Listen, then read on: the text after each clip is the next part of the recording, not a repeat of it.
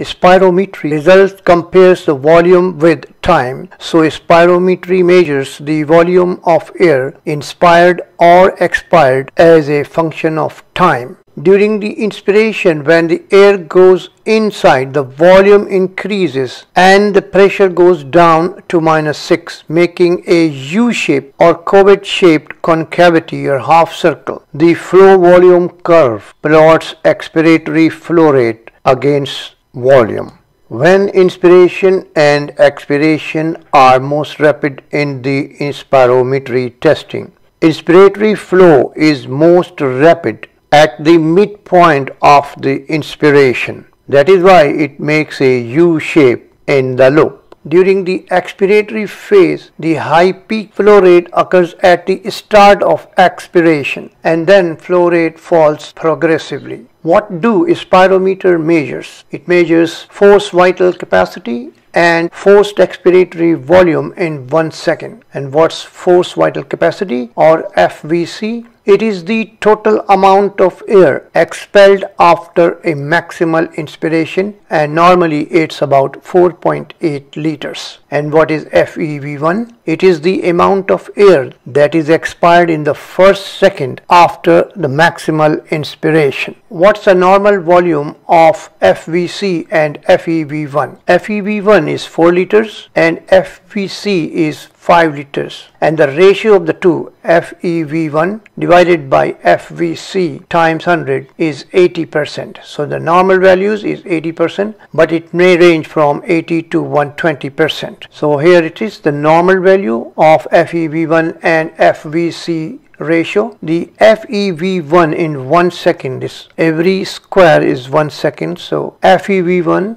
in 1 second is 4 liters, and the total amount of force vital capacity, total amount of air expired, is 5 liters. So 4 upon 5 into 100 is 80%. What spirometer does not measure? Spirometer does not measure residual volume, functional residual capacity, and total lung capacity. Why? Because air present in the lung does not come out during the spirometric procedure. They can be measured by helium equilibrium test and by plethysmography. Functional residual capacity, FRC, is the air in the lung at the end of normal expiration. TLC, total lung capacity, is the volume of air in a fully expanded lung, and it measures about 6 liters. And residual volume is the amount of air in the lungs after maximal expiration, and it measures about 1.2 liters. The shape of the loop varies in obstructive and the restrictive disorders. Why? Due to differences in changes in the FVC and FEV1. That makes it possible to differentiate between the two types. Restrictive disorder may be caused by parenchymal lung diseases and by extraparenchymal lung disease. The parenchymal lung diseases include interstitial lung diseases. In them, the RV is reduced but FEF is preserved. The extraparenchymal diseases may be due to muscle, bone, joint, neuromuscular and pleural diseases, and morbid obesity. What's the hallmark of restrictive diseases? The hallmark is decreased lung volume, mainly TLC and FVC. All the lung volumes are reduced in restrictive disorders, but TLC and forced vital capacity are the main lung volume which are reduced. And what's TLC? TLC is the volume of air in the lungs at maximal inspiration, and it includes inspiratory result volume, tidal volume, expiratory result volume, and residual volume. TLC is decreased. Why?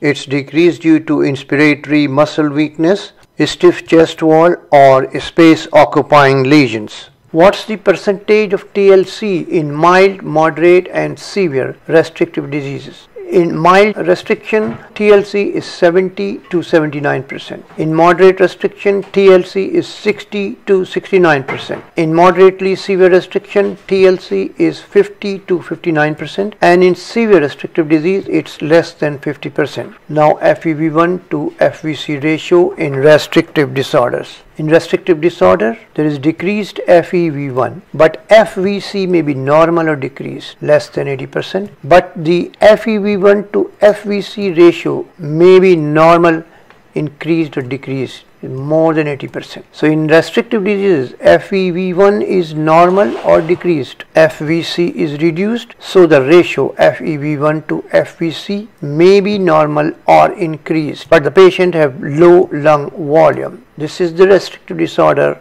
FEV1 is 3 liters and the FVC is 3.5 liters. So FEV1 to FVC ratio 3 upon 3.5, it's more than 85% increased. But the lung volumes TLC, RV, FRC are reduced and forced vital capacity is reduced more than the other.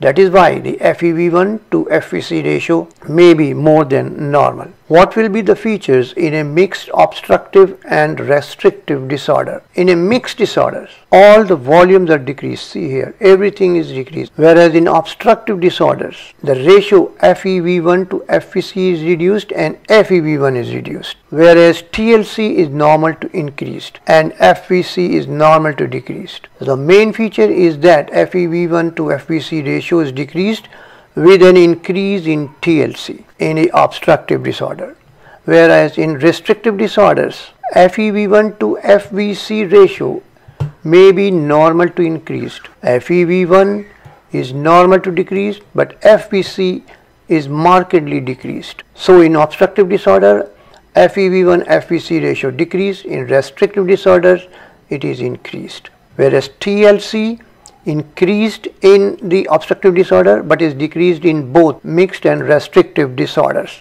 In mixed disorders, all volumes are decreased. In obstructive disorder, FEF 25 to 75% is decreased, whereas in restrictive disorders, FEF 25 to 75% may be normal to decreased. In obstructive disorders, peak expiratory flow rate is decreased, but in restrictive disorder, it may be normal to increase.